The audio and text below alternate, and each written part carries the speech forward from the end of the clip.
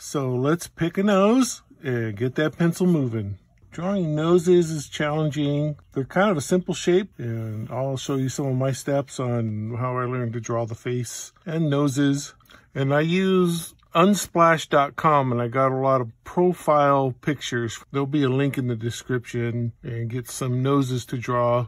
Okay, like I said, let's pick a nose. Here's another one. Now her nose sort of slopes and points a little bit, and is a little bit blocky here, slightly rounded, and comes down, and her nostril's a little bigger.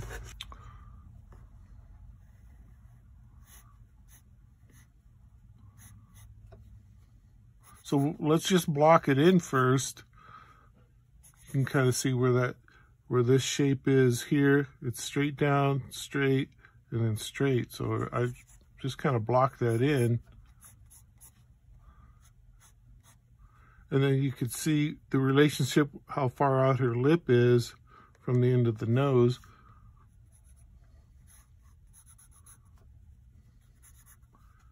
And we'll do a mouth lesson another time, but we're just talking about noses. And now you see this ellipse that's kind of on the side.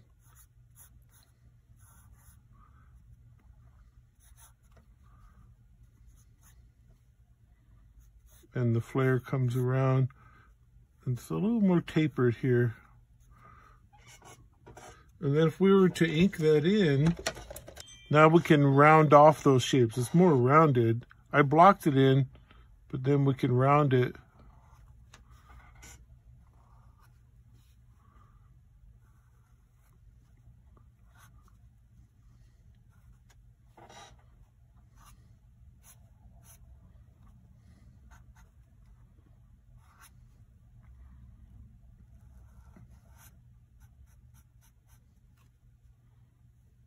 And just delicate on the nostril line. No need to get heavy on it.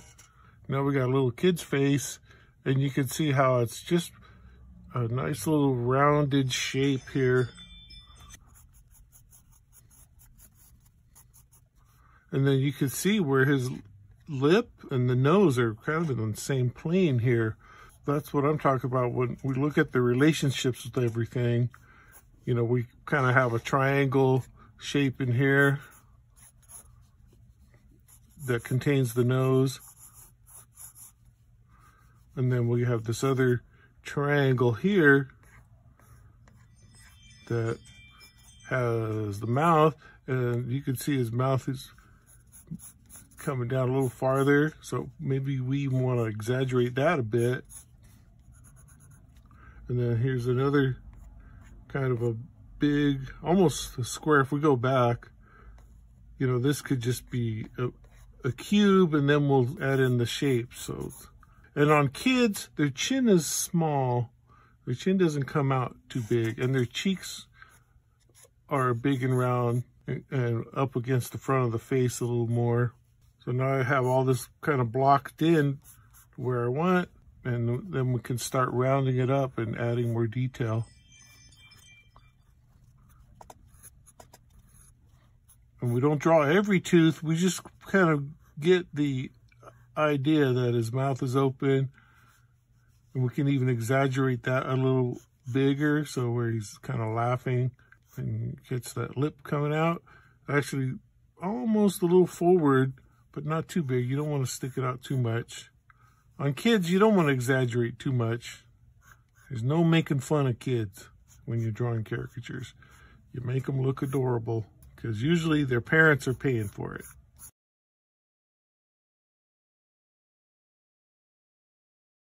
So it's a nice rounded shape, and this cheek is right up against here. And we'll go ahead and get the eye shape in here. Another triangle on its side. And how the little bottom of the eye is connected to the cheek.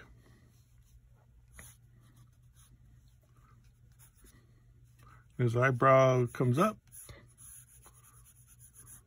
So it's really just a lot of practice with photos is how I got started. Getting coaching from my dad and my sister. She also is a really good portrait artist. On looking at relationships of, And the shapes, you know, and I use triangles a lot as a reference and boxes. And he has good, like, defined shapes here.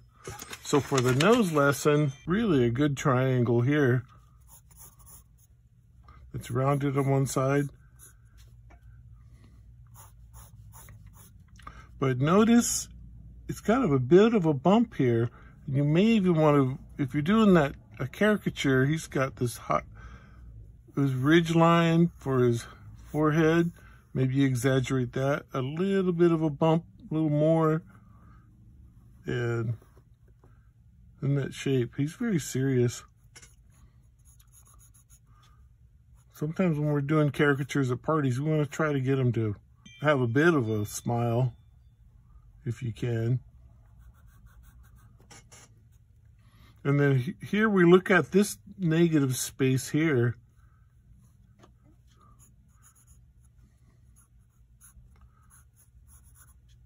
You know, I kind of like imagine what that shape is that came off of the end of the nose and attaches back in.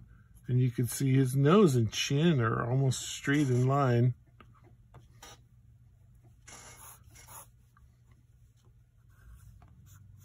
Might even want to stick his chin out a little more. And I turn his mouth up a little bit. And then, you know, really look at that shape in here. Just this kind of S curve, sort of a backwards S curve.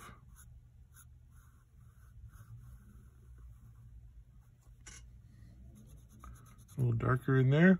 And not much of an eyelid really, but you can see the space, which is about the same distance as his eye. So about like that, another triangle. And the eyelashes come down under. And he's a bit on the serious side, so I'm going to take that kind of light eyebrow he has and push it down. So he's a bit more serious. And I try to size my drawing too. That ain't going to work like it does here. Tip of the day.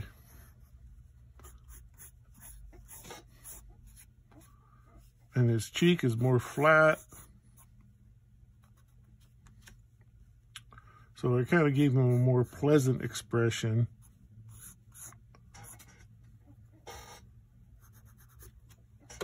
And one more. There we go. She has strong features. It's another triangle. Like, I'll draw the nose first and then we'll build the rest around it. But it's rounded. And it comes off of her forehead. You can see this is this shape down to the tip.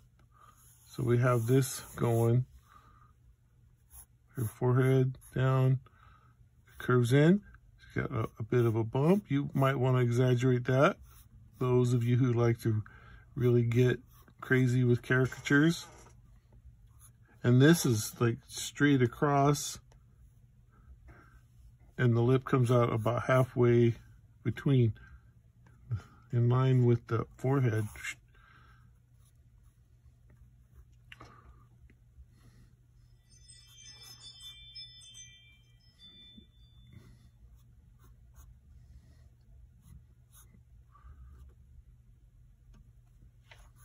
And it's almost more of a pursed lip kind of thing going on here. And now this slopes back a little more, her chin. So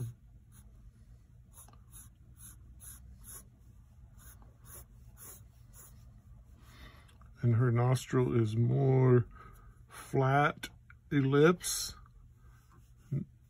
not as prominent as some of the others, and just a delicate line.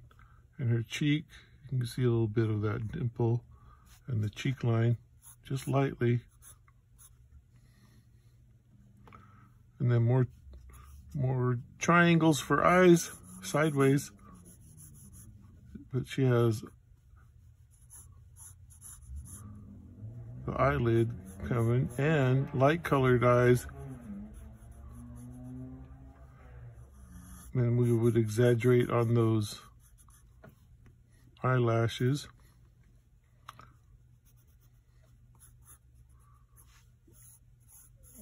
And that expression, she's a little more confident, or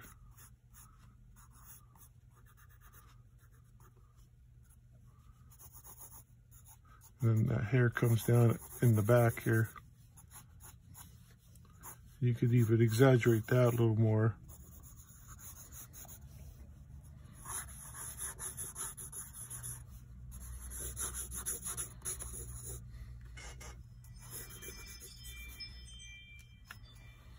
And big earring.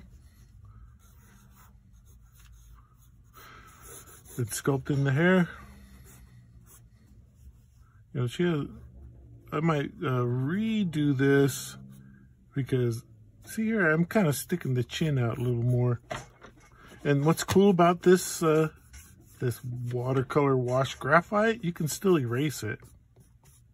So we can lighten this up and maybe work on our expression a little more here.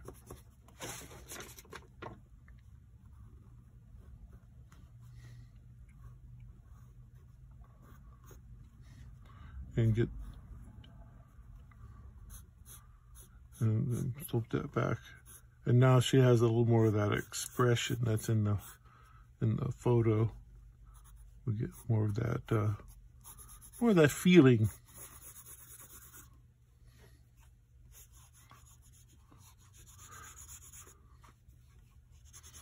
And we get some of the shading in here, and I'll put my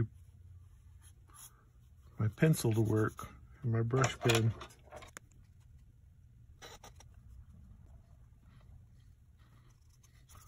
And that's a bit of nose know-how. That part of our face that leads the way and gets there first. It collects molecules for the olfactory senses to warn us of possible danger. It picks up aromas that can spark fond memories of home-cooked meals, yummy treats, dad's stinky feet, a walk on the beach, a collector's edition leather-bound book, or a great cup of coffee. Keep that pencil moving, and we'll talk next time.